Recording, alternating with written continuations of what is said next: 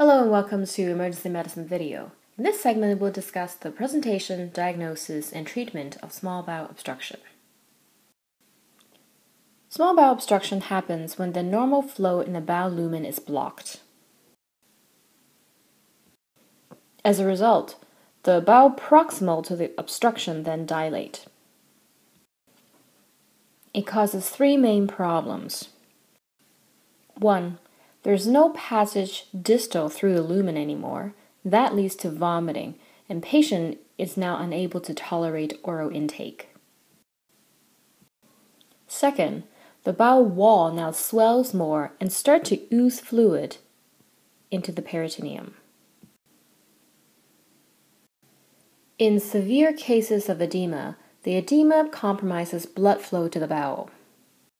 It now becomes ischemic, and that can lead to perforation.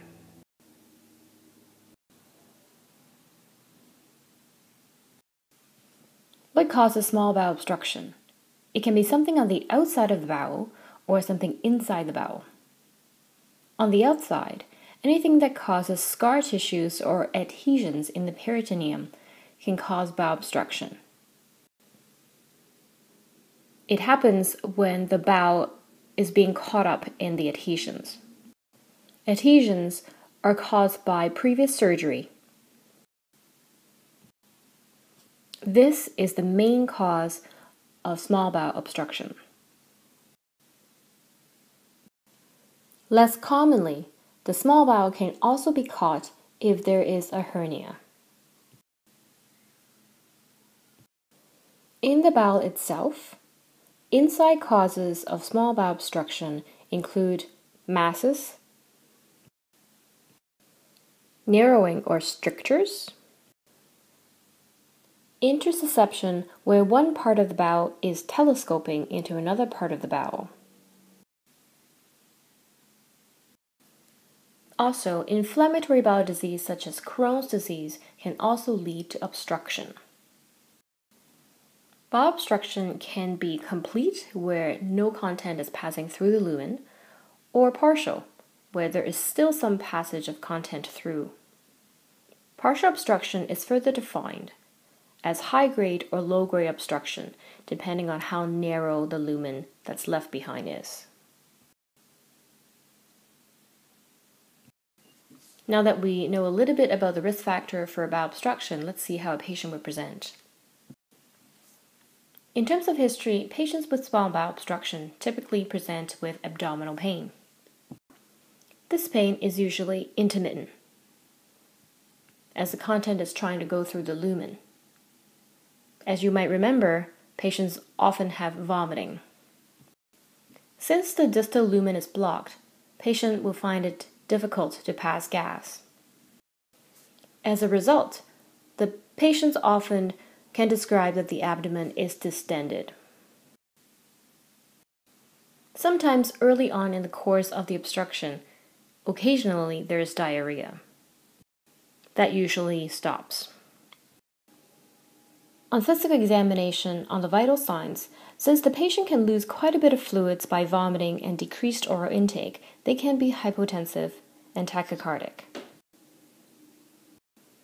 On examination, the abdomen is often distended. Bowel sounds are hyperactive early on and hypoactive late. If the bowel is perforated, there will be peritoneal signs. The patient can also look septic due to the perforation. Remember that adhesions are the main cause of bowel obstructions, and therefore on physical examination, we would want to look for scars that suggest prior surgeries. We also want to look for hernias. In male patients, that includes the testicular exam.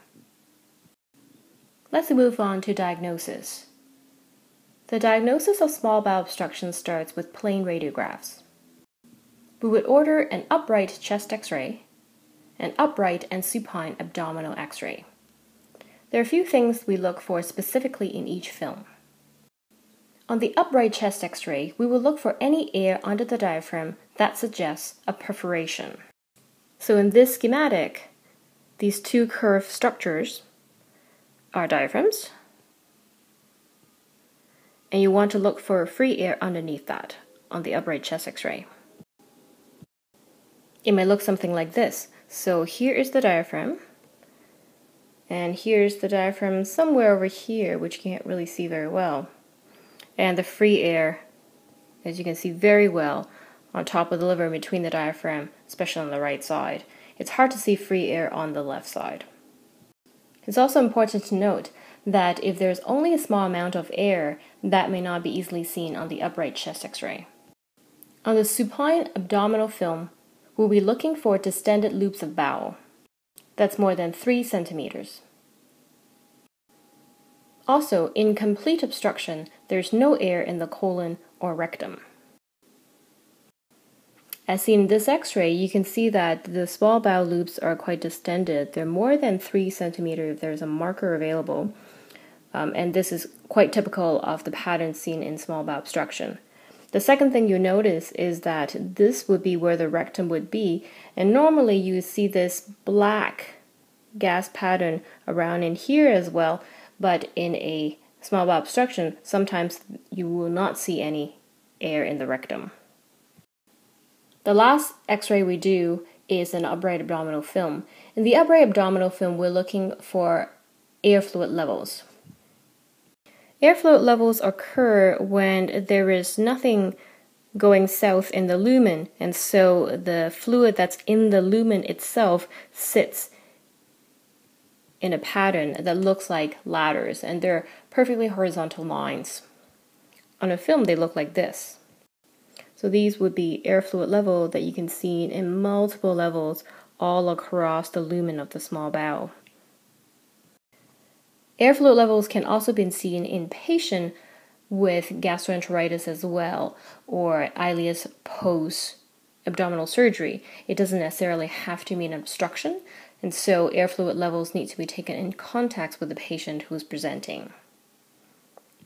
Sometimes if the patient is unable to sit upright because they're very uncomfortable, you can also do a lateral decubitus view, having a patient lie on one side, and that can also see air fluid levels as shown in here. In patients with a large perforation, even on the decubitus film, you can still see the free air that's between the chest wall and the liver edge. The sensitivity of X-ray in bowel obstruction is about 75%, and the specificity is about 50% only. In cases where the plain films are not helpful, we move on to CT.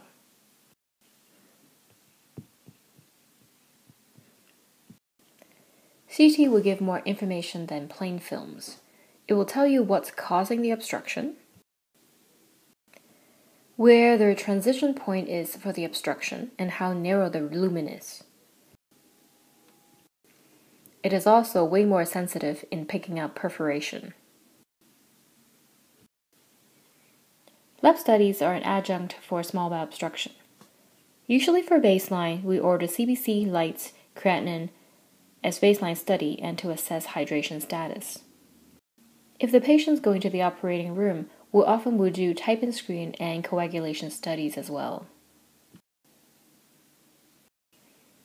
Let's put it all together and decide how we should treat a patient with potential small bowel obstruction. As with all things, we assess ABC. We ensure that the airway and breathing are adequate in the patient. For circulation, if the patient is hypotensive or tachycardic, we need to give them IV fluids to bring up their blood pressure and normalize the heart rate. Pain medication should also be given. This should occur in parallel with our investigations. If the patient has signs of peritonitis, we should give them antibiotics. After a small bowel obstruction is being diagnosed and confirmed on either X-ray or CT, we will discuss with the surgery team to determine whether an operation is needed. Patients with peritonitis and perforation will need to go to the operating room. If the patients do not need to go to the operating room for repair, and that's most of the time, we often will put in a nasogastric tube to decompress the stomach. we need to reassess the patient to ensure that their vital signs are normal. We will also give them medication to treat pain and nausea. They will usually be admitted for observation. In summary, we discussed small bowel obstructions. Here are the key points.